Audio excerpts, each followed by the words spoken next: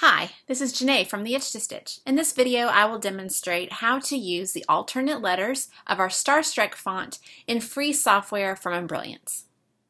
Starstruck is a script font that includes capital and lowercase letters, numbers, and punctuation, but it also has two different sets of alternate letters. It includes alternate left letters. These have additional swirls on the left-hand side of the letters intended to replace the first letter of a word, and alternate right letters that have a swirl on the right-hand side intended to finish a word.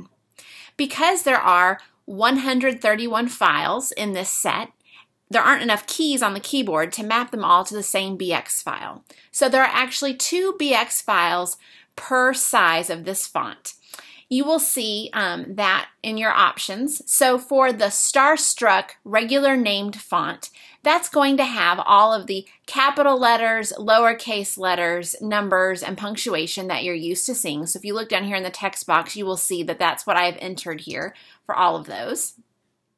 And you can see them all on the screen. For the alternate lefts, those and the alternate rights can all be found in a separate BX file named Starstruck Alternates. And you will see that the left letters have been mapped to the capitals. So if you want an alternate left, you'll type a capital letter. And the rights have been mapped to the lowercase letters.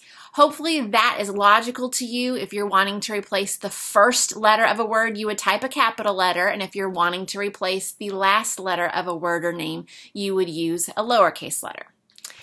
Let's get started and see how this works. So I'm going to create a new page, and I would like to see my grid and hoop, so I will check Draw Grid and Draw Hoop. And I want to make sure I have my 5x7 hoop selected, so that's my 130 by 180 millimeter hoop. All right, we click the A button to create a lettering object, and let's just start with a name. I'm going to start with the name Christy, click Set, and from this menu, I'm going to choose Starstruck 1.5 just to bring in the regular letters. Now, when we mapped this, we did our best to position the letters vertically to match the original artwork of the font. And then the automatic letter kerning that Embrilliance brings in between the letters has 0 spacing. So you'll see that the letters touch or the box around the letters touch. But for script fonts to look best, letters actually need to overlap. So you can first of all make some uniform global changes by sliding this space bar down here at the bottom to tighten up the text. But you may still need to do a little bit of letter tweaking yourself. So I'm going to zoom in and just start moving my letters around. If I click the green square inside a letter, I can drag just that letter, and I'm going to scoot my C out just a little bit so that it looks like it is connecting just like that. My I connects well. My S, I will scoot it over. If I click the green pennant on the bottom of a letter, it will allow me to move it and everything after it. All right, so now that seems to fully swoop appropriately. Let me scoot my T over and my Y. All right, and now if I zoom back to 1:1, I see that I've got my name nicely laid out and evenly placed, and if I have just the words selected, then I can click Center and Hoop, and it will center my design before saving. All right, what if I want to see what it looks like with that alternate Y at the end? What I need to do is create a second lettering object and select the alternates the same size, so the 1.5-inch alternates. Now remember, that default text in here is a capital A, B, C, so it's bringing in my left A, B, and C. What I really want is the right Y, so I will type a lowercase y and click Set. And then drag this into place just to see how it would look visually. And I like that, but I don't want to stitch two Ys. I need to select Christy and delete that Y. Now watch what happens to the text. As soon as I make a uniform change over in this properties box, it's going to reset all those little tweaks I made. So I'll have to go back in and retweak a little bit of this. So let me zoom in again and get things lined up just the way I want.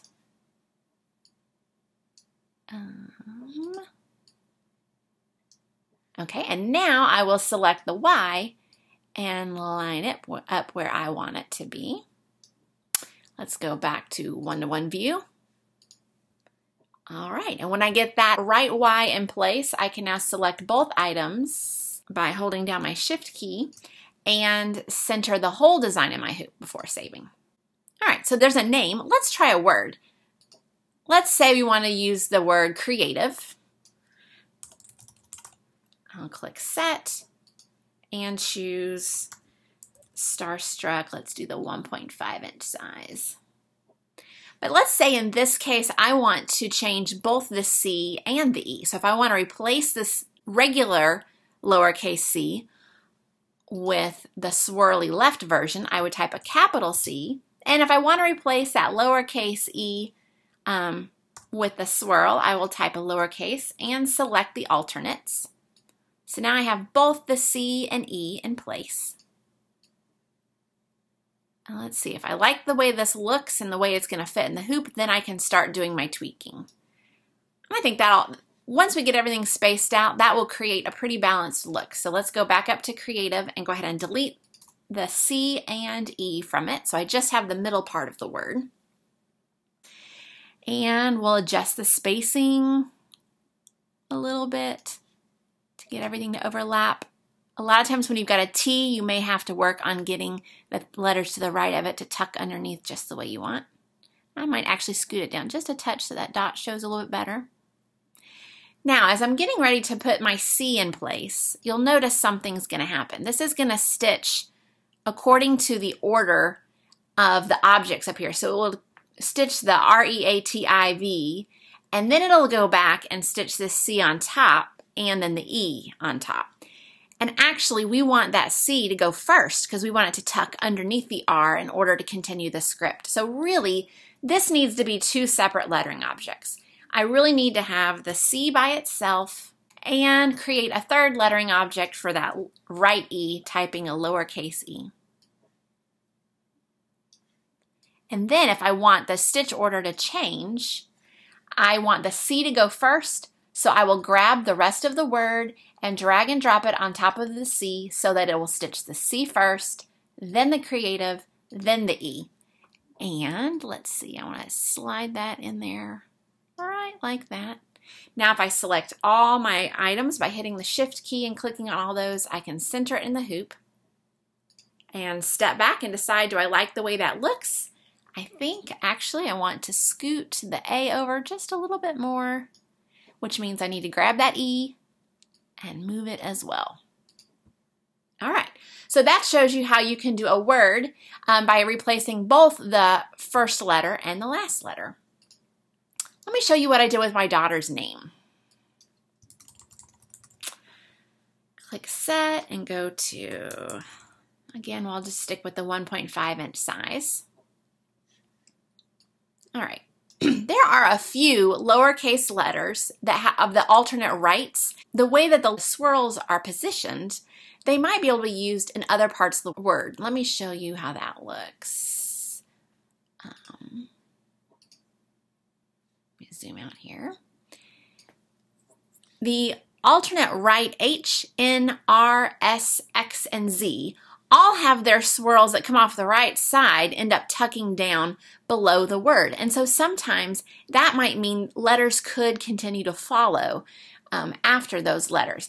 I think these are probably the only 6 where that works, but you can play around with it if you want. So let's go back to Annalise. She's got an N in the middle of her name. So let's see what the right N and the right E together would look like as alternates. What I could do instead is replace that second N and replace this final E. You'll see if I move my A up just a little bit. Then I can get a little bit of extra swirl going on in the middle of a long name or a long word by mixing and matching.